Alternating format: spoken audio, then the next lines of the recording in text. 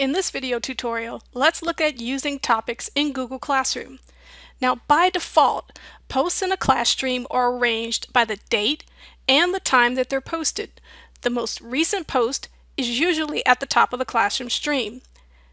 Scheduled and draft posts appear in saved posts, and this is also at the top of the stream and not visible to your students. If you add topics to your posts, you and your students will be able to filter the classroom stream by a certain topic. To add a topic to your class, make sure that you're in your Google Classroom, and then under the Topics area on the left-hand side, select Add Topic. Enter the name for a topic and click Add. Keep in mind that you can also add a topic when you assign work or when you post an announcement.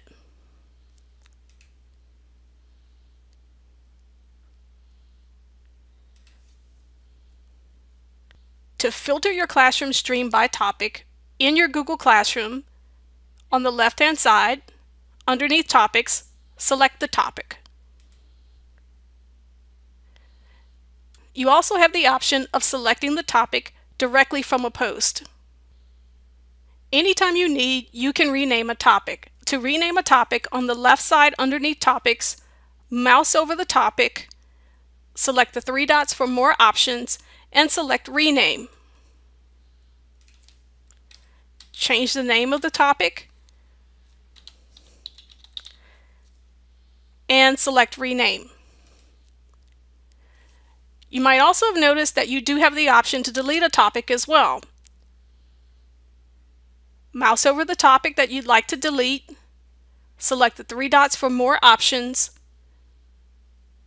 select Delete, and delete to confirm.